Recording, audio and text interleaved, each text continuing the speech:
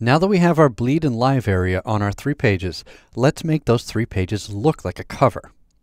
Show the Pages panel from the window menu, Pages. Yep, that's 3 facing pages. 2 up is the standard spread, but we need 3 pages in one spread. If we try to drag page 1 down between page 2 and 3 here, InDesign is just going to push page 3 out of the spread. The result is the same. Open the Pages panel flyout menu. See that checkbox beside Allow Document Pages to Shuffle? That's what's getting in our way.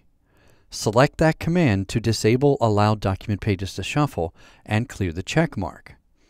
Now drag page 1 down between pages 2 and 3. Ta-da! You now have a 3-page spread. That's the back cover on the left. If you've never seen it spelled like that, it's because it's an industry lingo term that I'll explain more in depth in a little while. The spine in the center and the front cover on the right. Now let's make the spine a little narrower. Select the Page tool here, just under the white arrow Direct Selection tool on the Tools panel. Click on the center page. Don't resize yet. Before we can resize, we need to change the Liquid Page rule up here on the Control panel. Almost anything other than controlled by master would work in the beginning, but to have it automatically resize and move around objects on the spine page, the best Liquid Page rule to choose is Scale. Now you can resize the page.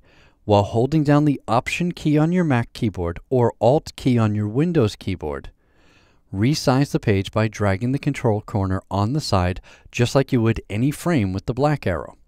We don't yet know exactly how large the spine must be, so just get it roughly as wide as you think the spine should be. When you let go of the mouse, the pages will snap back together, closing up any gap, and thus keeping the 3 sides of this cover adjacent. At this point, if you don't yet know the final number of pages in your book, or the weight of the stock on which those interior pages will be printed, you could just leave the spine width as approximate and get to designing. But let's assume you do know the number of pages. Let's also assume that you either already know the paper stock or want to select it now. Let's choose the right paper and then calculate the correct width of the spine right now.